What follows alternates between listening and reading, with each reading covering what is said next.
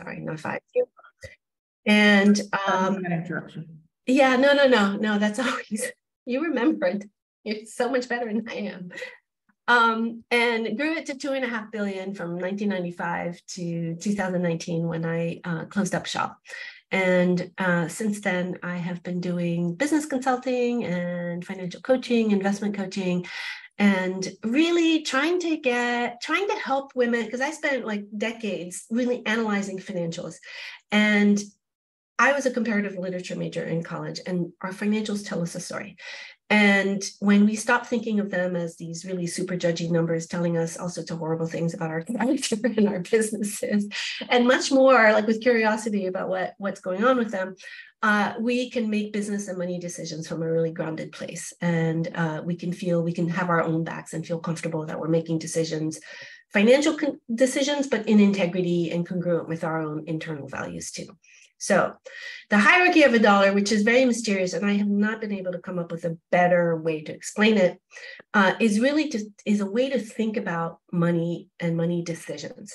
And so it's a useful thing. And I will tell you that you will say, this is pretty simplistic. And the reason you'll think about that is because you actually know a lot of this intuitively already.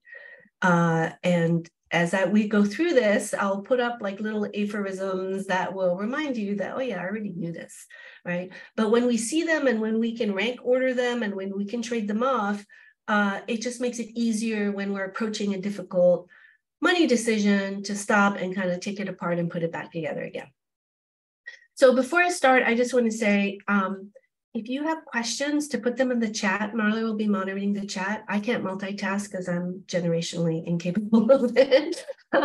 And we'll address questions at the end, unless, there's something where Marla gives me the big timeout signal, and then I'll shut up, and then and then I'll address whatever it is that I have done in the moment. But otherwise, she'll be queuing up the questions for the end. I just figure that way we'll have some good flow, and it'll be a little easier on the people watching the recording. All right. So, oh wait, this is like the really crucial moment. I'm going to share my screen. Things can get ugly real fast, but we're going to give it a shot. All right. Okay. So now I'm sharing. All right. Which means now I can advance the slide. That's an important thing. Only, however, there we go. So when we have, oh, this is interesting. I have this very complicated setup, which I am going to regret in a second. Hang on, I'm going to stop share, and I'm going to use a different place from which to share, if you will bear with me. Hang on.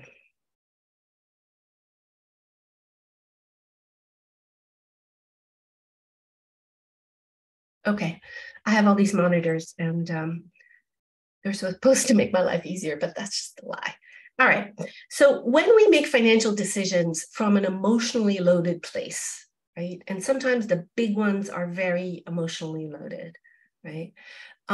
We can end up being destabilized because our feelings are taking us all over the place, and we have a hard time really thinking through the financial part.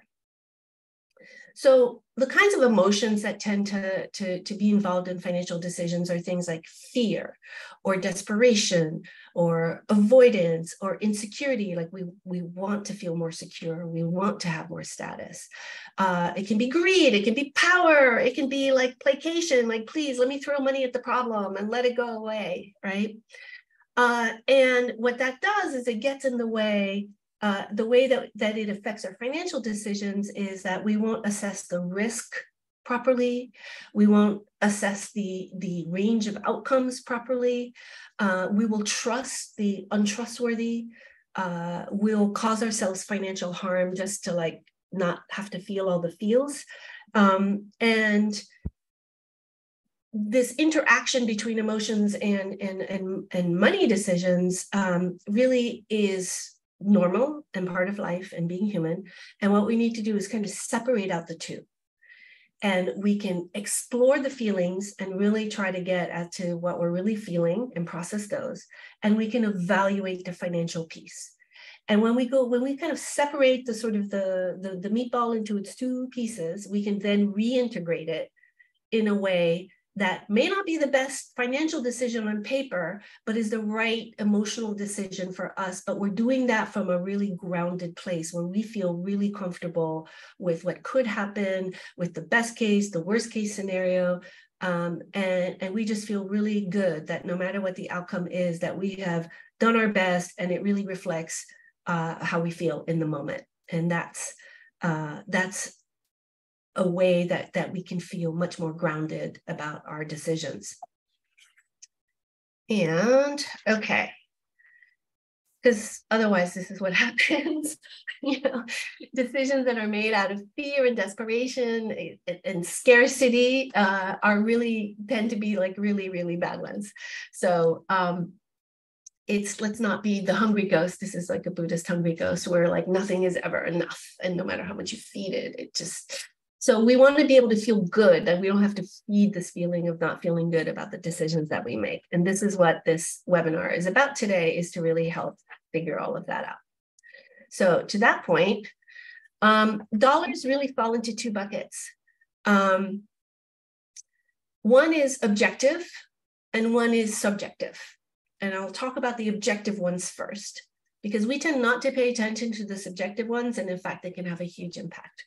But really, at the end of the day, the ranking of $2 that look identical, but one is better than the other, that ranking is really determined by some form of risk.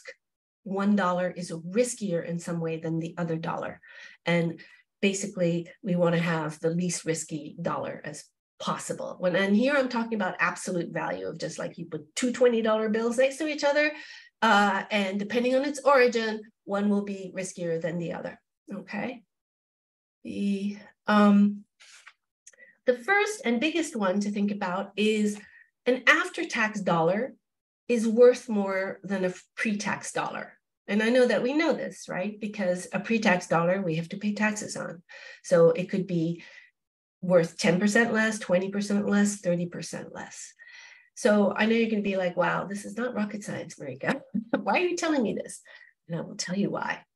It's because we tend to mix up apples and oranges, pre-tax and after-tax dollars all the time. And that can cloud our judgment, and it can cloud how we feel about ourselves. So and here's an example. One perfect way is that we say, oh, all right, my salary is $100,000. And my expenses are $50,000. I should have $50,000 left in the bank at the end of the year, right? By the way, I do all math examples very simply, right? So the issue though is that 100,000 in your salary is a pre-tax number, right? And so you could be at the end of the year going, why did my bank account not grow at all? Where's the 50,000 I think I should have? And the answer is, it wasn't 50,000.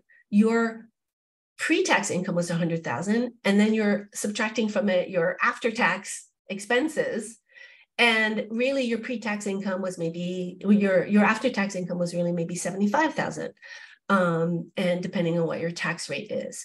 So for those of us who have W-2s, we tend to know what the amount coming in, because that's an after-tax, because the taxes are taken out as we go along. So we tend to have a better sense of looking at oranges to oranges in terms of how far along we should be, right? But those of us who have consulting income or more erratic income, right? We just think, oh, I just got $10,000 in the door. We're not thinking, actually, it's more like 7,500, right? So this is an important thing in terms of how we think. And whenever we're looking at something, we need to be asking ourselves, is this a pre-tax dollar or an after-tax dollar? So the way it matters is in this sort of comparative thing around, our personal profit and loss statement or our business profit and loss statement. The other thing that's an important rule is to always take tax considerations when making a financial decision, right? So when splitting up assets in a divorce, right? It might be, well, here's 50,000, or you could take this 50,000, but this one's after tax, this one is pre-tax, right? So this one, actually, the value is worth more. Now, there may be reasons you want to take the pre-tax number, but it's not financially equivalent. The pre-tax number is actually a lower number. The other reason is that if we're trying to make a buy versus lease decision, we just need to run the numbers, and this is where your tax accountant is really helpful to see whether what the tax impact would be. So rule of thumb, always think about first, am I looking at apples versus oranges in terms of pre-tax versus after tax? And when I'm making a decision, right, what are the tax implications? Because a decision might actually look better on an after-tax basis. So that's an important thing to keep in mind. The next big one is liquid versus illiquid. And a liquid dollar is one that you can access right away without taking a haircut. So it's cash, it's a money market fund, it's something that you can have access in a pretty short period of time. It doesn't have to be instantly, but really quickly. And there are assets that you might have that are tied up for 9 months, 12 months, and so on. So the reason that a liquid dollar is worth more, and I think we intuitively know this, right? A liquid dollar is because you can have your hands on it, 100% of the value instantly, right? And whereas if you put it in a CD and you can't reach it for 12 months without a penalty, you're paying a penalty. There's a transactional cost. Or if you have $10,000 of equity in your house, in order to unlock that money, right? Your fur baby just got kidnapped, right? And the ransomers want $10,000. You have that in your house. You can't get the $10,000 out. It's a complicated process to either, to put your house up for sale. There are transaction costs. You don't actually know what you're going to get. So liquidity is very much valued in the sort of hierarchy of dollars. I think I got everything. Did I get everything? Yes. Okay. So yeah, that was the other thing too. I'm looking aside because I have my notes on the side. Is the longer your money is tied up, right? Say your bank, you give $10,000 for a 12-month CD, they're going to pay you more than for a 9-month CD, and they'll pay you more for that than a 3-month CD. And the reason for that is that you want to be paid more for the use of the money, for that fact that you can't access it for longer. And they're willing to pay more because they have the certainty that they actually have their hands on that money for that entire period as well. All right. Now, this is also a really important concept, this idea of a dollar today versus a dollar tomorrow. So we know that a after-tax dollar is worth more than a pre-tax dollar, a liquid dollar is worth more than an illiquid dollar, and a dollar today is worth more than a dollar tomorrow. And there are 3 reasons for this. As a general rule, it's better to borrow today and repay in tomorrow's dollars because of inflation. So inflation eats away at the value of a dollar, right? So in 1980, and I remember 1980, in 1980, a movie ticket on average was about, I don't know, $2.89, right? And by 2019, it's about 40 years later, right? A movie ticket was worth $9.16 on average, right? So your $10 in 1980 would only buy you 2 tickets 40 years later, right? So inflation eats away at the purchasing power of a dollar. So your dollar tomorrow is just literally worth less, right? But the other reason that a dollar today is worth more, and this is really important for those of you in business and getting money in the door, right, is that time is your friend when it comes to investing, especially. So the longer your money can compound, the longer your money can grow and stay invested, the better it can weather the cycles in the market. So the longer it can be, it'll grow, it'll compound, and also it'll give you time to kind of go through the different cycles. which is why if you are saving up for a down payment on a house, right, and you're going to want to buy that house in a year, you're not going to want to put that in the market because the market could be down 30% in a year, right? So depending on your time, the longer your time horizon, the better off you are. And so time is your friend. So the sooner you put $1 to work today, the better. So you rather have a money today because it can work an extra than $1 tomorrow, because they'll have that extra day where it's growing and earning in there. The other thing, for those of you who may not know, there's this sort of rule of 72, which is this kind of cute little math formula that works. And what you can do is, if you want to find out how long it will take for your money to double, you divide 72 by the number, by the interest rate that you're getting paid on that money, or the expected return if you're going to invest it in the market. And they'll tell you how many years, this is kind of a rough rule of thumb, will tell you how many years it will take you to double your money. And you'd be surprised at how much your money can grow when you can just put it somewhere, leave it alone, let it compound, let time do its thing. All right. The third reason is $1 today is worth more than $1 tomorrow is that it is 100% de-risked. And we know this intuitively because of the saying, you know, a bird in the hand is worth two in the bush, right? So $1 today that I have in my hand, I know I have. The $1 that you tell me you're going to give me tomorrow, maybe you will, maybe you won't. Maybe something will happen, right? And so it's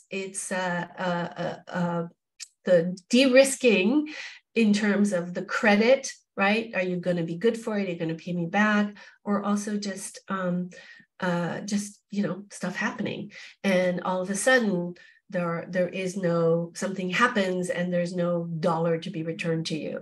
You know, we can think of, I don't know, magically aliens land and all dollars disappear electronically or on paper, and then where's that $1 you're owed? It doesn't exist anymore.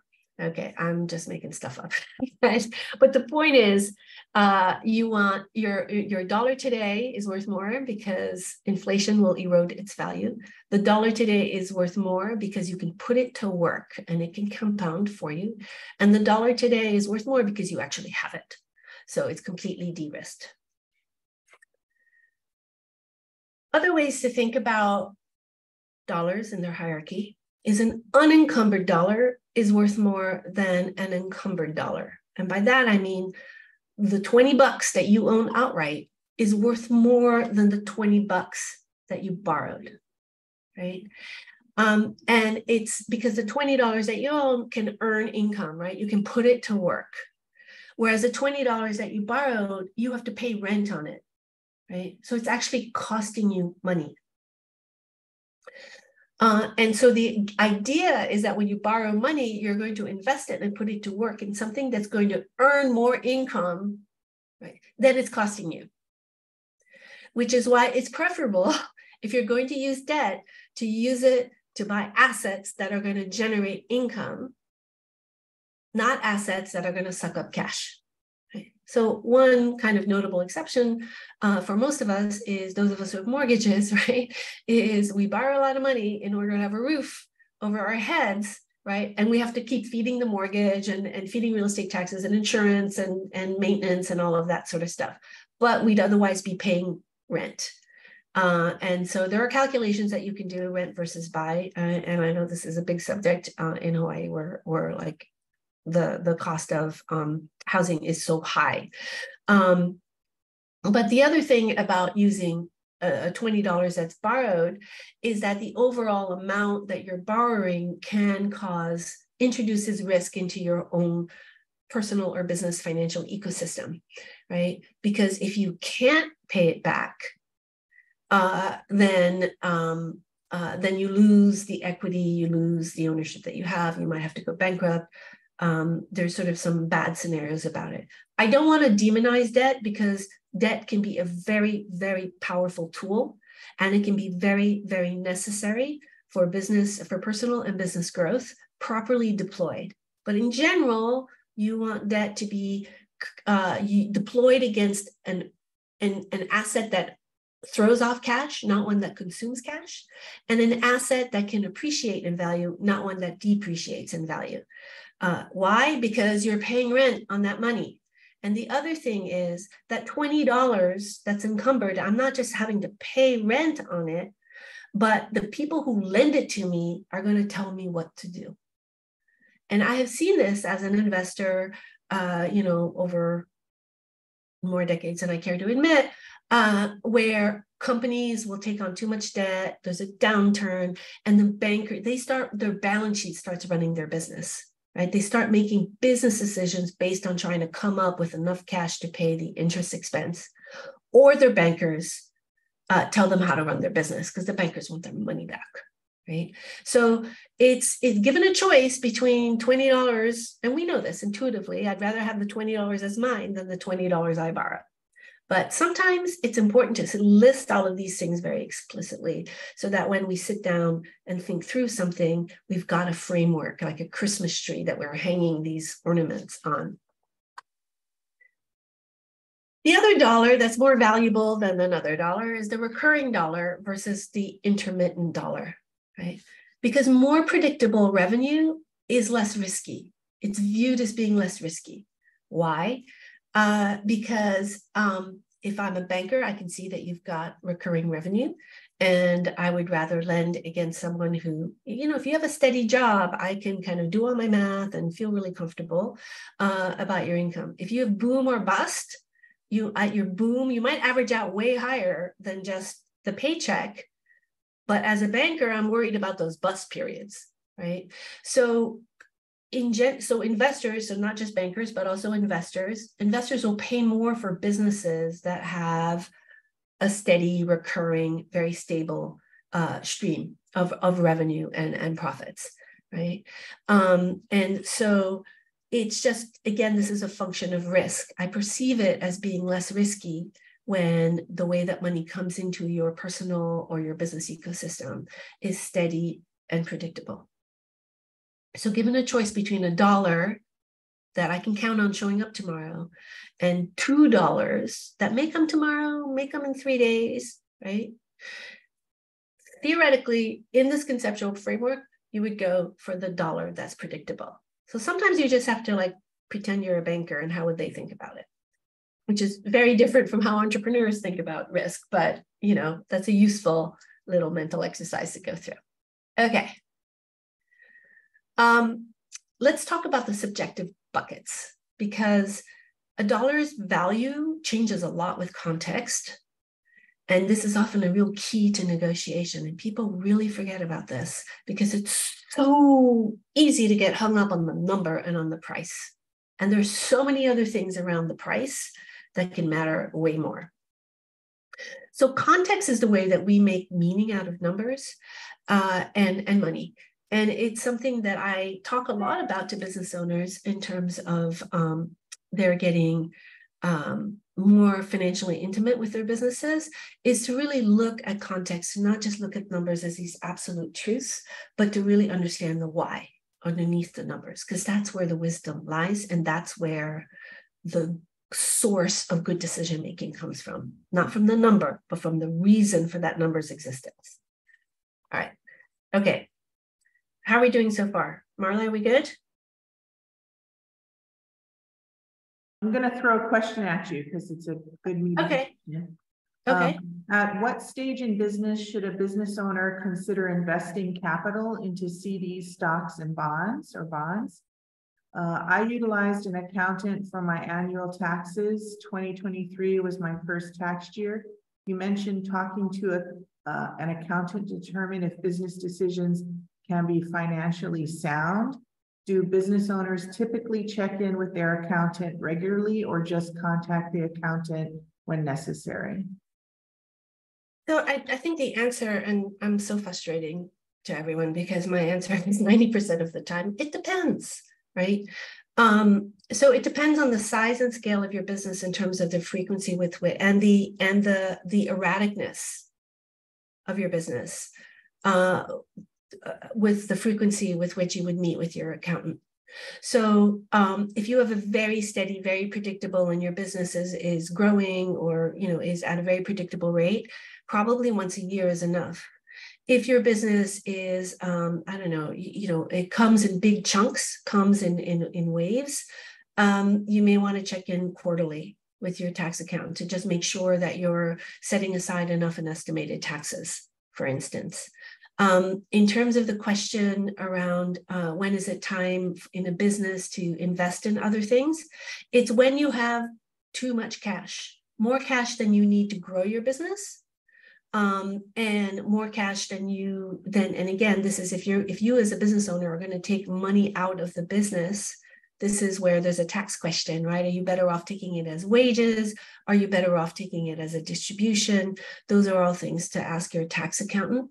But if you have too much money that you don't know how to deploy, like you don't have more growth opportunities, your business is a cash cow, it's just throwing cash off, then you also need to see, do I want to take the money out and invest it myself, or do I want the money to be invested at the business level? And those all involve tax considerations. Did I miss anything? Nope, that's good. Okay, great. All right, you're in for a treat because this is what I'm talking about. I'm talking about the subjective value of $1. Okay, let's go. I beg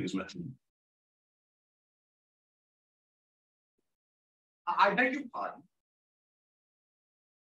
Man, that watch is so hot, it's smoking. Hot. Do you mean to imply stolen? You took $50 for it. $50? No. This is a Rochefoucauld, the thinnest water-resistant watch in the world. Singularly unique, sculptured in design, handcrafted in Switzerland, and water-resistant to 3 atmospheres. This is the sports watch of the 80s. $6,955 retail. You have a receipt?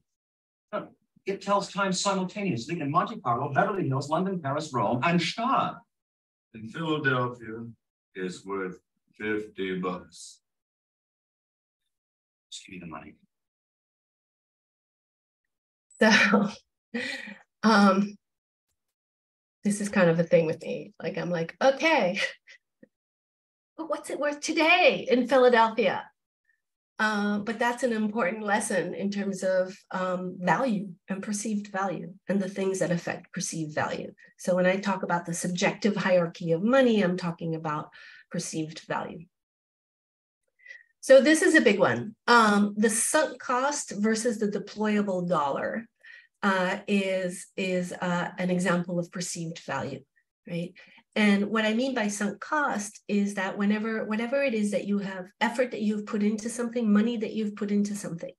So, you started to dig a trench and it cost $1,000, and now you're realizing that actually maybe stringing a wire would be better than digging a trench, but you're like, but I already spent $1,000 on it, right? That's a sunk cost. And it's our tendency to continue with an endeavor where we've invested money and effort and time, even if the costs outweigh the benefits. And it's because we kind of feel guilty or ashamed that we made the wrong decision, or we're just too stubborn and we don't want to admit that we made a bad decision, right? So we don't want to be like that, the loser, the failure, we made a bad decision. Even if throwing good money after bad, okay, there's another aphorism that I didn't write down in my notes. Throwing good money after bad, we don't want to throw good money after bad. We just want to accept that that was a mistake, right? Because what can happen with a sunk cost, right? Remember, a sunk cost is money already spent into something, right? By definition, that means that dollar that got invested in the thing is illiquid, right? So we already know a sunk cost, that dollar, once I put it into something, it's worth less already by definition, right? Even though I'm putting it into something, hoping to create more value from it. So it's a totally legitimate thing to do, but you just have to understand it from a strictly dollar for dollar basis. The liquidity is gone. And I'll give you a great real life example of that in a second. All right. So I used to love watching Pimp My Ride. It's this reality TV show, and this guy, I don't know, this rapper Exhibit, and they would go and they would take these like real like bus up cars and just pimp them up in the most absurd way, like popcorn makers and videos and like woofers the size of couches, and that was the sort of the point of it, and it was amazing to see what they would do with like old ice cream trucks and stuff, right? But the point is, like, people do this all the time too, right? So when it comes to like cars, like a lot of guys will do this, right? They'll put a lot of money in the cars, right? And then they go to sell the car, and you can see it in the car classified ads, right? You scroll through and they're like, I put $40,000 in my, Datsun 280Z, right? So it's worth whatever price they think it's worth, right? Except it's not. It doesn't matter how much money you put into the thing. The value of the thing is what the market clearing price is, what somebody else is willing to pay for it. So you'll see this with houses too. People will be like, oh, look at this. I did this, I did that. I put in $100,000 in this house. But the house is either the footprint or the location, right? The house is not, potential buyers are not willing to pay a price that reflects that $100,000 sunk cost in the house. Because maybe it's the owner's taste and it's really bizarre. Who knows, right? So psychologically we think, wow, but we put money in this thing, and we get emotionally attached to whatever we sort of either put labor in or put capital in, put money in, and we think it's worth that. And this is separating emotions from the financial piece. The financial piece is what the market is willing to pay. The emotional piece is, I really did such a beautiful job, with all my interior decorations and everything else.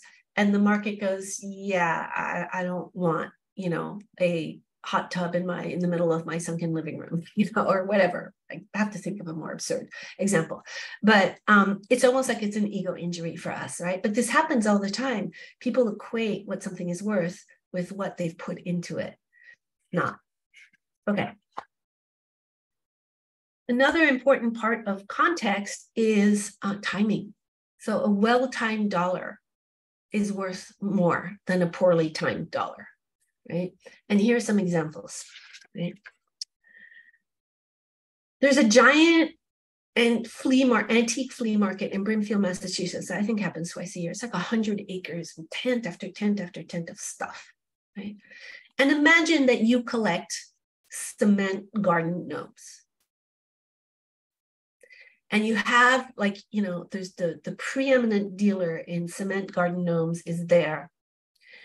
And on day one, you're going and you're checking it out, right? And you're circling, and maybe there's like one extra rare one that the dealer has that you decide to buy because you just spotted your big garden gnome collector competitor on the other row, and you know that he's going to want this rare thing, so you go ahead and buy it. But there's like a bunch of other ones that you really kind of like. And day 2 goes, and day 3 goes, right? And finally, it's at like 5 minutes before the end of the Brimfield Antique Show, and it's time to load up the truck, right?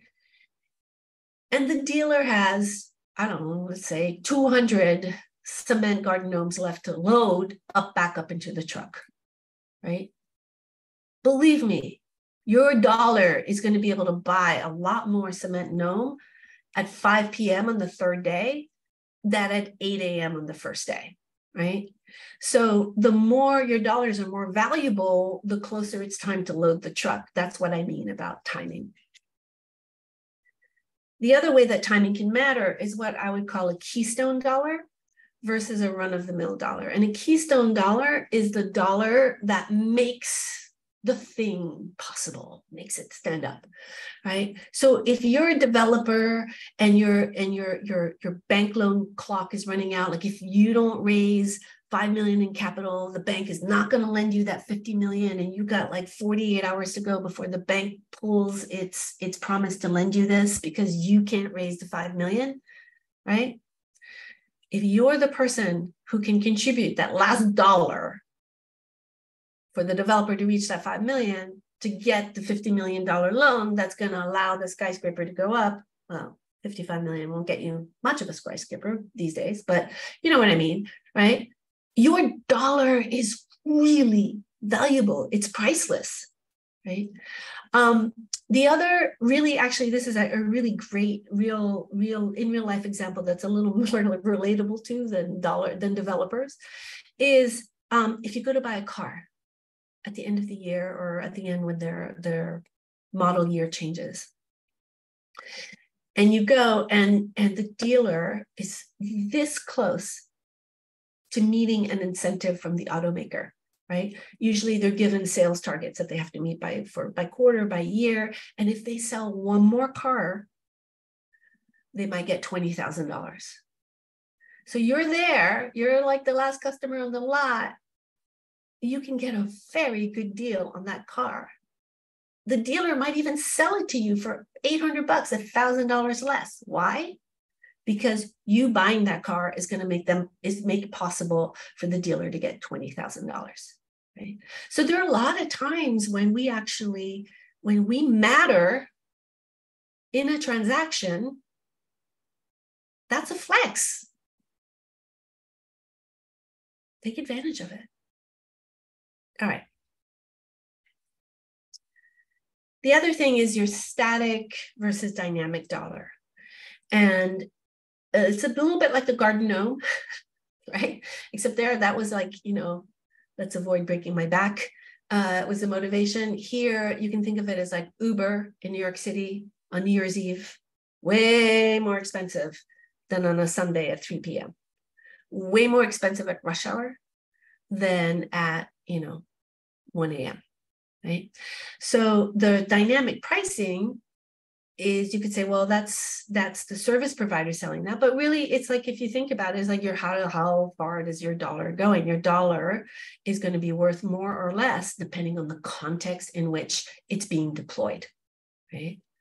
And this is an important thing to remember. Warren Buffett will often say, if shoes are on sale for, 40% on sale, everybody's like thrilled. But when stocks are on sale, everyone's just like, running is either really upset, running away, or pissed off, right, at their advisors. So the idea is that your dollar contextually can go a lot further, right? If you want that Uber, at 3 p.m. on Sunday, you're going to get more mileage for the same dollars that you would at midnight on New Year's Eve.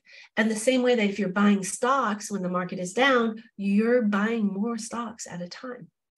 So that's why dollar cost averaging, this is like a little investment tip, dollar cost averaging is so effective, because it's hard for us to want to buy stocks or bonds when they are down.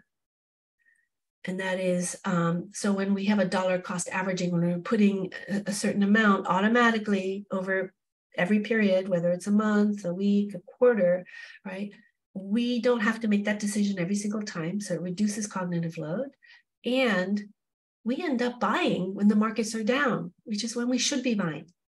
And it's really hard to time when the market's going to stop going down or then suddenly shoot up, right? So if you think of we tend to think of our money as very sort of static and absolute in value.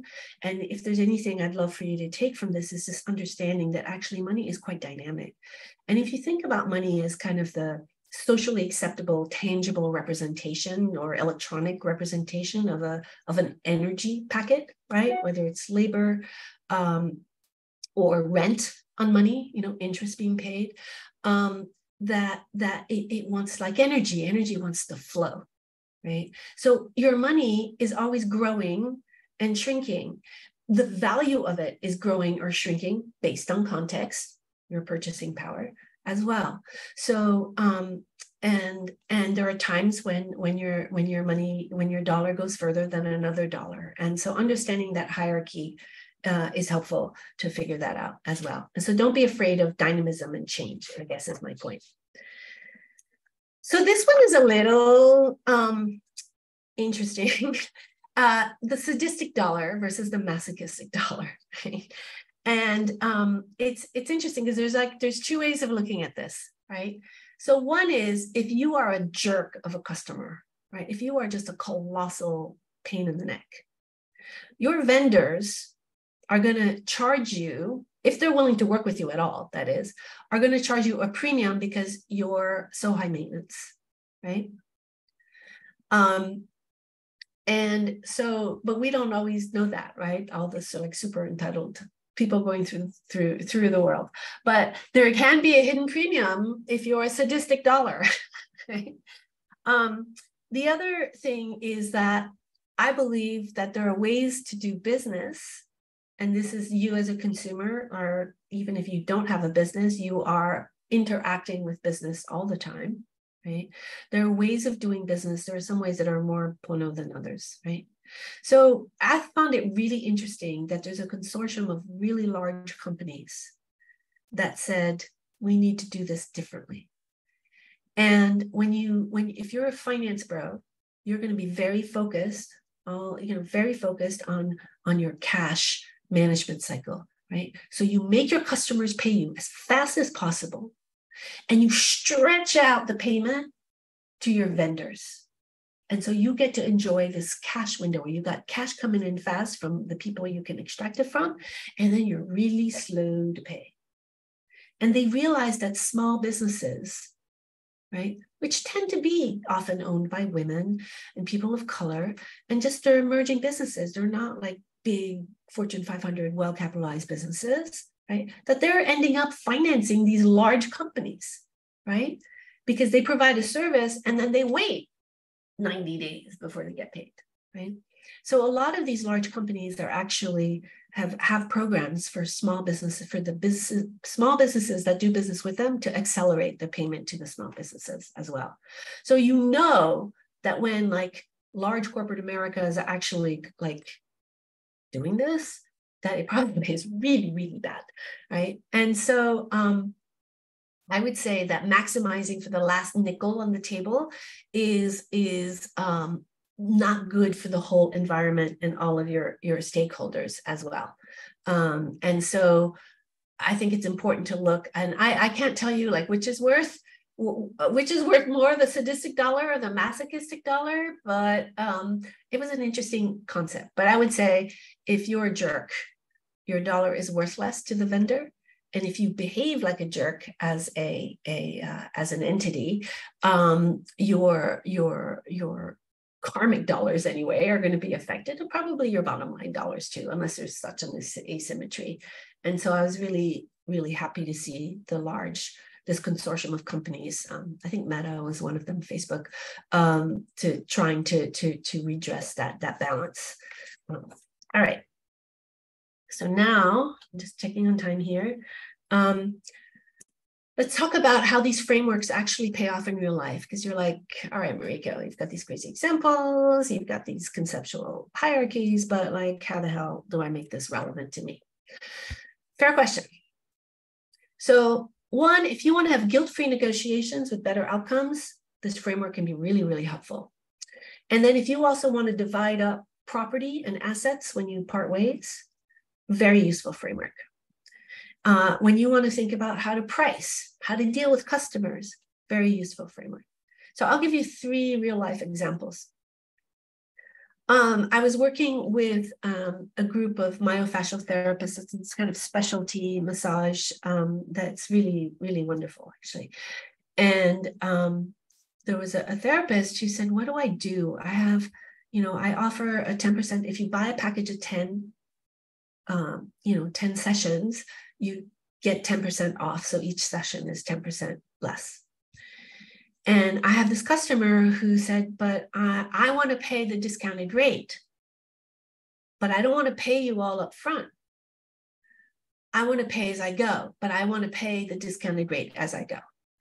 And, being like a super nice conflict avoidant person, plus the customer is always right, we're told all that stuff. Like in her bones, she knew that there was something really, really like messed up about this request, right?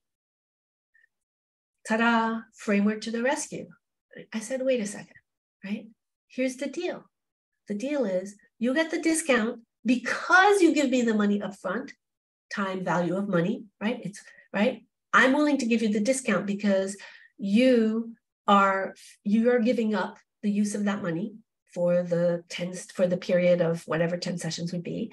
And I get to use that money, right? So it's $1 today. It's worth more than $1 tomorrow because of inflation. It's worth more because I get to, it can put it to work.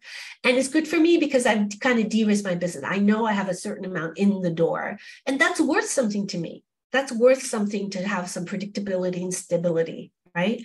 So it's a kind of variation on that recurring versus non-recurring. I have the money up front, and I'll deliver the services. And for the customer, in exchange for giving up a chunk of money, right? The customer knows that they have a discount that's worth it, and they know that the therapist is going to sort of guarantee them their spot over those 10 sessions. So there's a lot of trust in that exchange, right?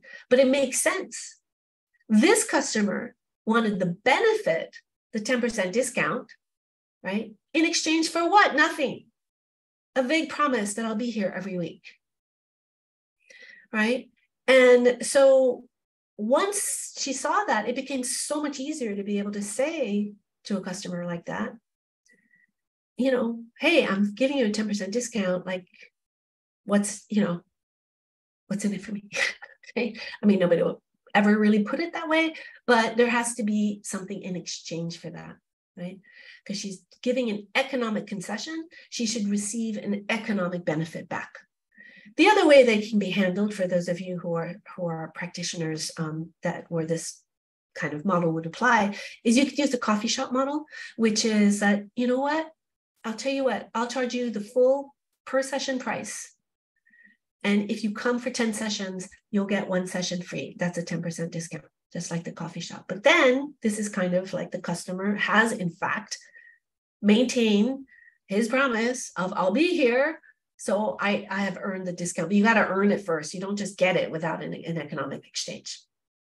The second example that I wanted to share with you is I was looking over, I was doing a website audit for another therapist, and I saw that the price for his 6-pack of 6 sessions, the price per session was the same as 12 sessions. And I said, hey, that's not super compelling, because I know I'm going to be giving up more money up front, but I don't really get anything in benefit. It was kind of like the opposite of the first example that I gave you, right? So it's important to be thinking about when you have this framework, you can kind of sort out more easily that the emotional thing of, wait, I'm being asked something, I sense a boundary violation, but I don't quite know what it is. You just sit down and you just map out, follow the money, and you'll know what's going on. The third example is a little more complicated, but it's really one that's worth sharing because it uses all of these things wrapped up in one example. I had someone who came to me who she and her partner had bought a perfume company from somebody, and they'd each put in the same amount of money. They had, and the seller had sold it to them with a note. So they were going to think of it as like debt. They would have to pay off the seller over 5 years. Her partner, after, a couple of months, suddenly decides she doesn't want to do this anymore, right? And she was the operating person. The partner was the marketing genius. 2 months later, her partner says, I want my money back. I want all of my money back. And I want it now. Okay. And my client was beside herself because it's a breakup. It's a business breakup. It's emotionally very hard. But financially, like, she knew it was messed up. And again, when I say we all intuitively know that there's something wrong, but this framework helps us actually map out what's wrong. And if I've done my job correctly, right, I think you all will be like, yeah, okay, so let's go through the list. She put in money, let's make 10,000. She put in $10,000 into something illiquid, and she wants to get it out as though it's liquid. It's not liquid anymore. She took water, she turned it into ice. Okay, number one. Number two is she's By leaving, she's destroying some of the value of the business. Why? She's the marketing genius. Now the business has to falls on one person's shoulders, and that person probably wouldn't have done it if she didn't have this partner, right? So she's damaged the business and she wants full price out.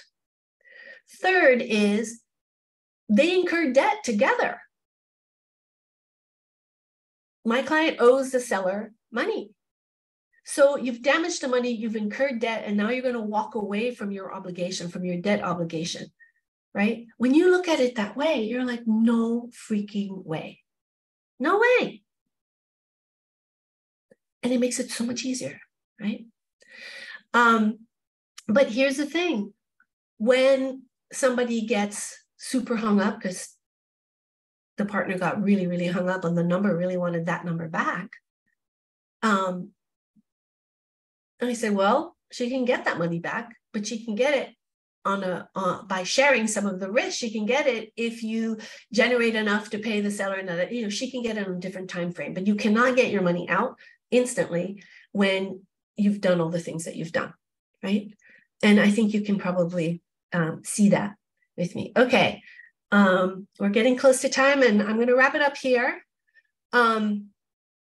Separating out the emotions, right, is a function of the emotions from the finances, and then reintegrate them, and always think in terms of risk, time risk, credit risk, liquidity risk, right? Am I going to be able to get it out without a transaction cost? Am I going to get it out quickly?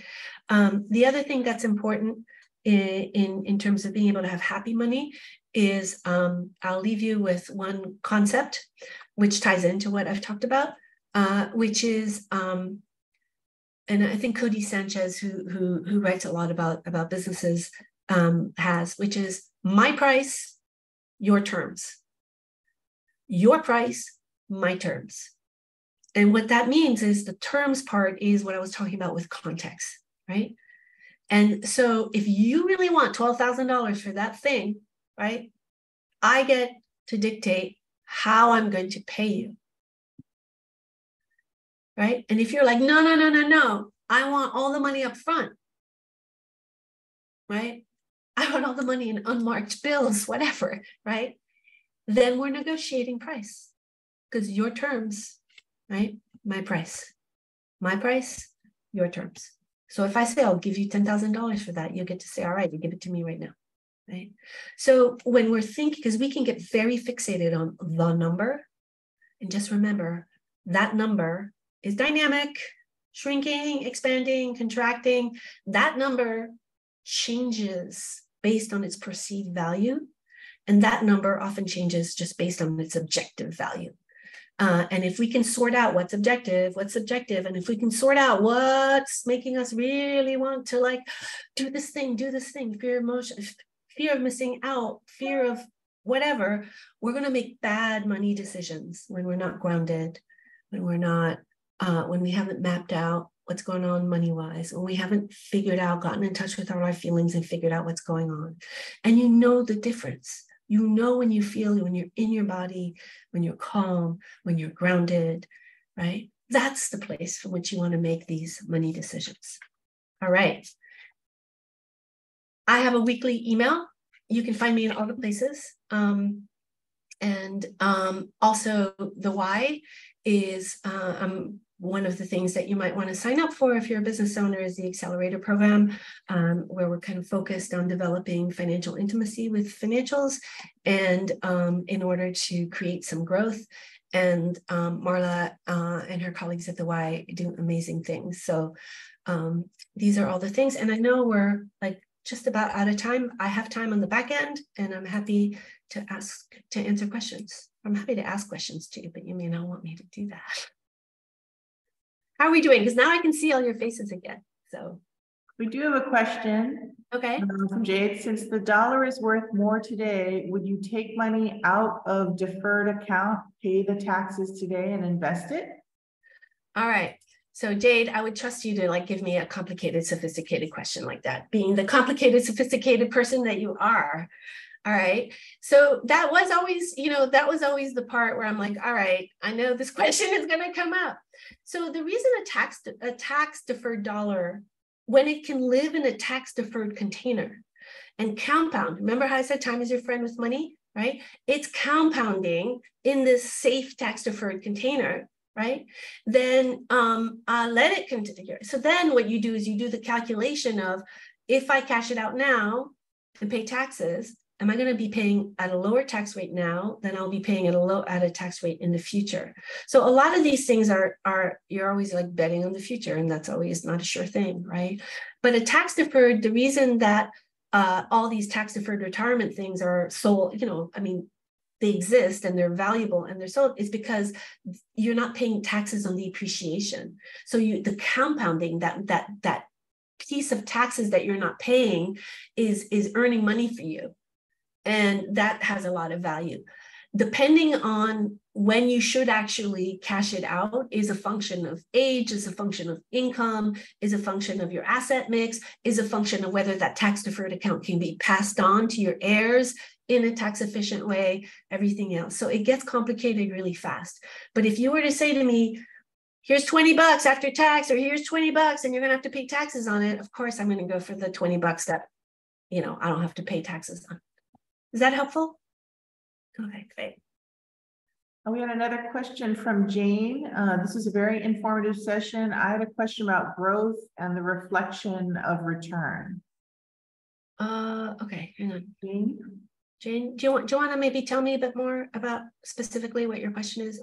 Because I want to make sure I'm answering it, because otherwise I have a very vivid imagination. So, hi, thank you. I guess my question is, so if you're constantly, like, what is the question I'm asking? We're in year 10 and it's a slow growth, I guess at what point do you, I'm always reflecting on the, the return on our investment of growth. Does that make sense? Right. So are you getting, when you invest $1 to create more growth, are you getting the return on your invested capital, basically? Is that what you're asking? I think, yeah, but like more so, like business growth, right? Like slowly getting larger and taking on more. Like it's this constant circle, right? And and my challenge is that I don't feel like I'm seeing the return on all of this investment, the space, the size. I guess, how much time do you give it? I mean, we're on year 10 and every couple of years there's a shift, there's a change. So my favorite answer, it depends. I know told you you're going to hate me by the time this is done.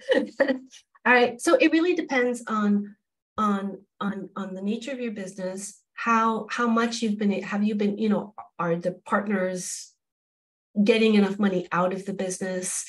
Is the business being managed for cash, or is it being managed for growth? The other thing about growth is growth sucks up cash, generally speaking.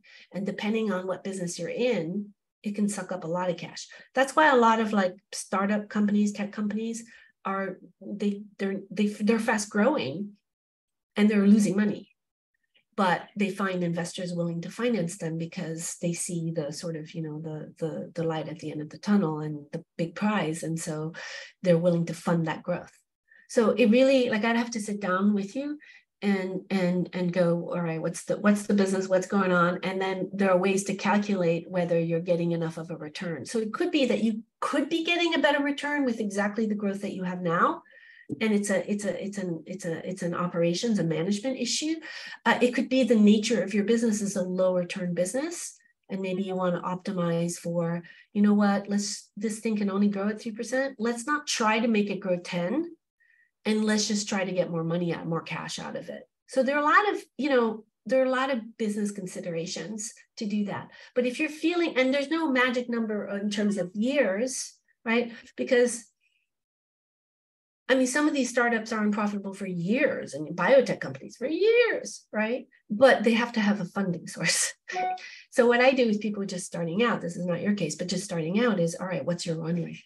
What's your burn rate, right? How much do you have to spend? How much money do you have? And then at what point do you say enough, right? back to the sunk cost thing, right? Where you're like, all right, I give up. There's no shame in giving up. It could be the best business decision and life decision too, right? So I would say 10 years gives you 10 years worth of data. Should be able to give you an answer to get you that clarity.